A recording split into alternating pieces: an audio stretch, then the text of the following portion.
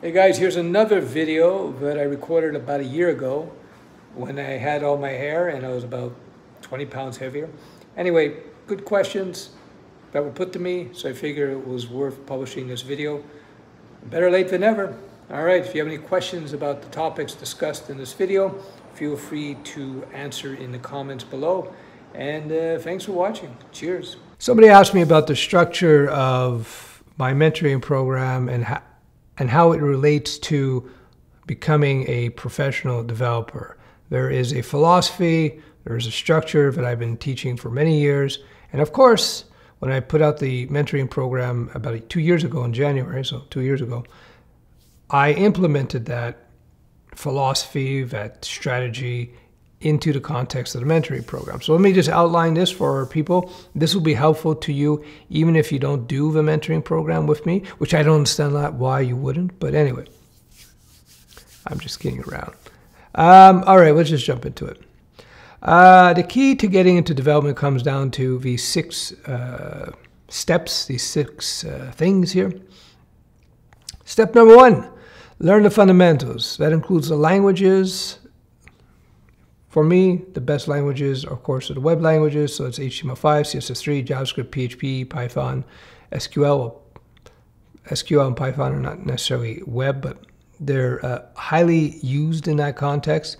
And you also got to learn things like the infrastructure of the web, HTTP, client-server, request-response cycle. You got to learn soft skills. You got to learn how to communicate well, how to write proper emails and to people. You got to communicate professionally, verbally, written. You got to learn how your brain operates, how other people's brains operate, so you can have good, what's the EQ, emotional skills there, EQ. Let's look that up. Hold on a second.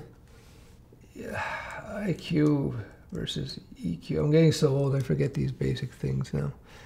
IQ tests a measure of your ability to solve problems, use logic and grasp, or communicate complex ideas. That we knew.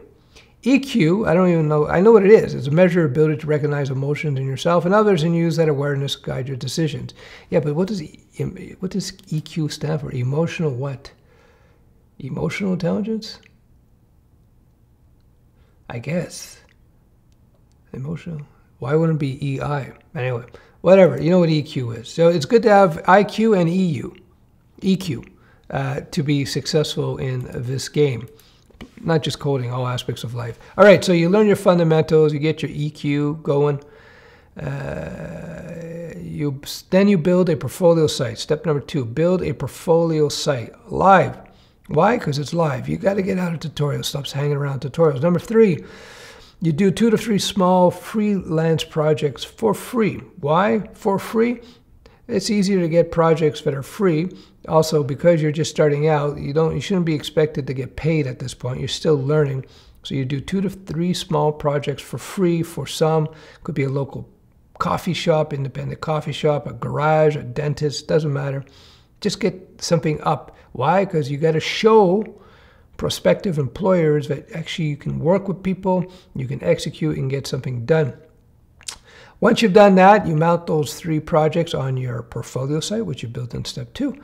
And then what you want to do is you want to get your resume and your LinkedIn up to date and in shape, right? So I won't get into specifics here, but yeah, you want to get your LinkedIn up to date so you can start making connections there, so you can get hot leads into jobs as opposed to cold leads. Again, we'll have to get into that in another video. Then you got to learn the local job market. You got to study the local job market, see where the demand is. You may want to be a Ruby developer, but if nobody wants to hire Ruby developers, what's the point of that? Now, there might be Ruby jobs out there, depending where you live. I don't know. But you got to study the job market, see where the demand is, and then align your skill set accordingly. Number 6, you start applying for jobs. Now, when you apply for jobs, you got to make sure your resume and your LinkedIn align with the particular type of job you're applying for. And then you apply for the jobs, and you have to expect rejections. When you get rejections, the first form of rejection is no response. You don't send you don't send the same resume to the same person over and over again. That's just going to annoy them. Send it once, that's it. If they don't respond, that's normal. Don't worry about it. When they do respond and you get an interview and they don't hire you, which could happen, that's okay. Just ask them why and just keep improving. The process of getting a job is part of the skill set. The first job is hardest to get. It gets a lot easier after a first job because then you have experience. And then it's red carpet treatment once you got like a couple of years experience. Then it's easy. But that first job, I've given you the tricks here, the 6 steps and what you have to do to get there. Let me conclude. It was an email I responded to somebody here, so I'm just going to say what I said here. The above is just an outline, the 6 steps. Here's my shameless self-promotion. The mentoring program, exactly that. You are mentor guided through the process. That's the key difference. People ask me about my solo learn courses versus the mentoring program. The big difference is you get a bunch of content only the mentoring people get. Number 2, more importantly, you get access to the mentoring. That's bi-weekly group coaching sessions with me and others, but I'm always there.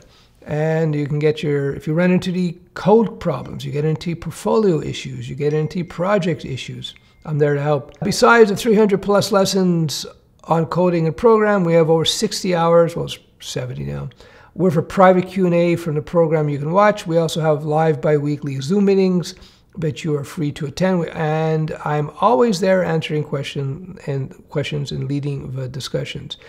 The Zoom sessions themselves are worth the price of admission. That's what people tell you.